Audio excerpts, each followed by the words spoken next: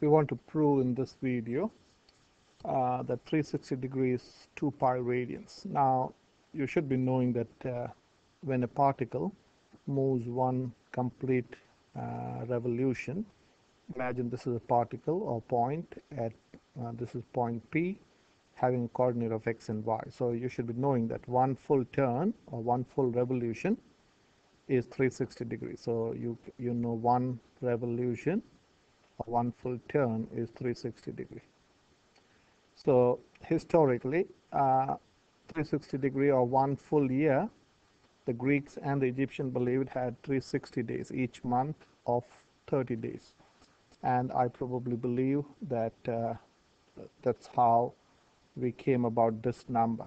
So if you think about it, it is a belief that the Greeks and Egyptians probably had that one full year had 360 days, and each month had, sorry, you got 12 months in a year, and each month had 30 days. But when you come to calculus, when you come to learn calculus and even trigonometry, this you can't work in degrees, you have to work in radians. So this is a good formula to remember. 360 degrees is equivalent or is equal to 2 pi radians or rads. And so 180 degrees pi radians. So we want to see how is 360 degree 2 pi radians. Okay. So when this, okay, now before that, let me give you one more formula which you should be knowing. Circumference of a circle is pi 2 pi r, or pi times diameter. Now this particle P having a coordinate of x and y has moved theta degrees. So let me use, instead of theta, let me use alpha.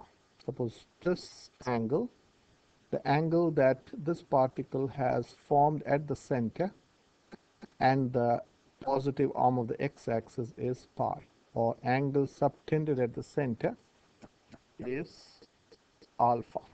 Now before I go to explain this, let me first define, or this is a definition, or I have made up this definition.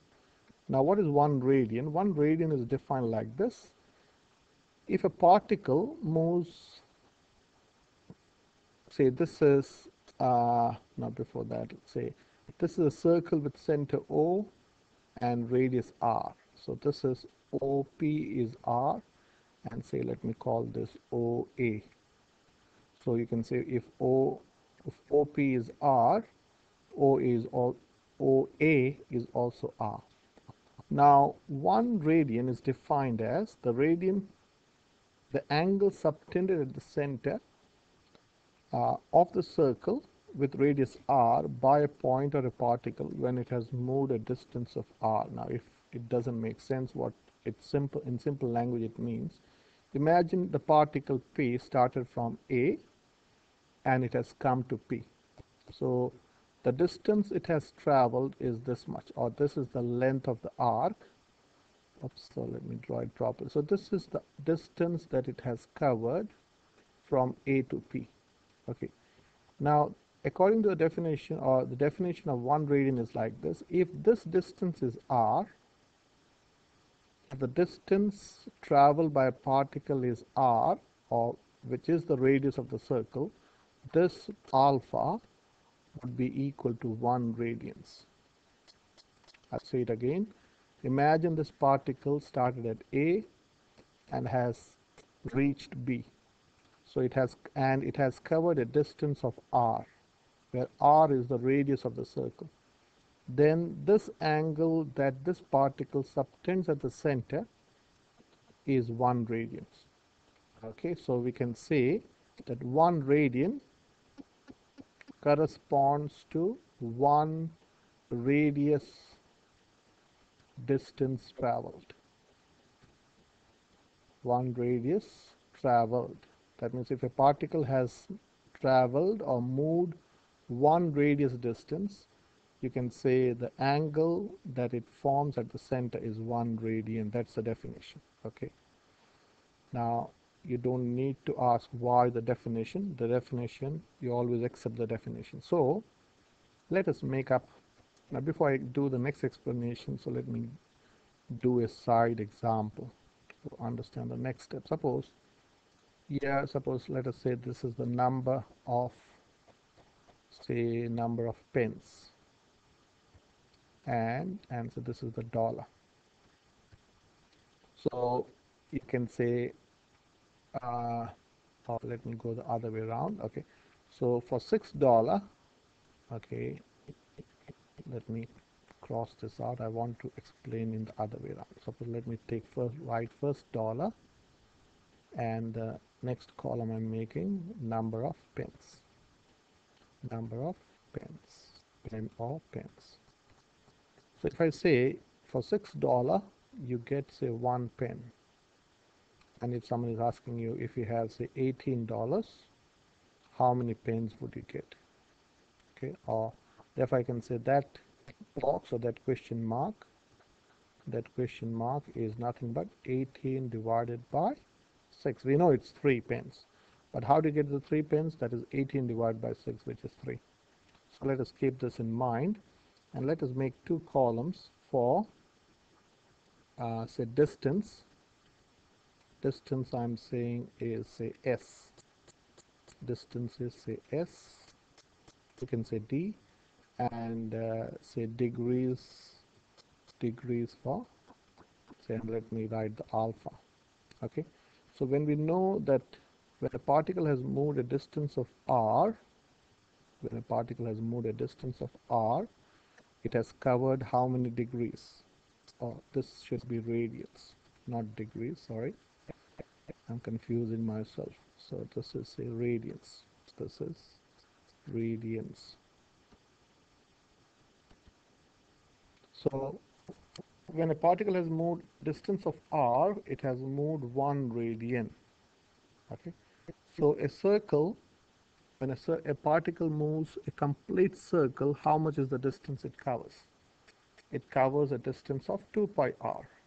Okay, so again, if for the distance of r, the radian is 1, so if the distance is 2 pi r, which is nothing but the circumference, what is the radian? Okay, so that's a question mark. So I can say that question mark, or this question mark, or this question mark. Let me put a question mark here. I hope you can understand this 2 pi r over r radians, which is nothing but 2 pi radians. Okay, so in other words, when a particle moves 1 full turn or 1 full revolution, it has moved how many radians? It has moved 2 pi radians. And we already saw that when a particle moves 1 complete revolution, it has moved 360 degrees. So I'll repeat this again. When the particle moves r, the distance of r, it has moved 1 radian. So for 1 revolution or 1 complete rotation, you go a distance of 2 pi r, that will be 2 pi radians. Okay, therefore I can say 360 degrees, which is 1 full turn, is equal to 2 pi rads or radians. We generally don't write rads. It's understood whenever you say the measurement of the angle. If the angle is in pi, it's always in radians.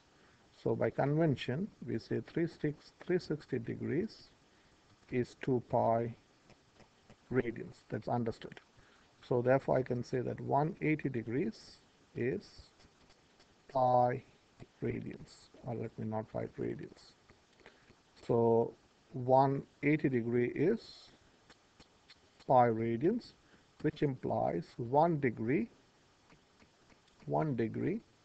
is pi by 180 radians. So this is also a good definition to remember. 1 degree is pi by 180 rads. Or you can say, so this is a conversion. Suppose if you know this conversion, 1 degree is pi by 180 rads. And if someone is asking you how much is 72 degrees in radians, which is nothing but 72 pi over 180. Okay, so that's the first thing. The next thing that I want to show in this video is that length of an arc. I will do this in the next video because I think that will take too long.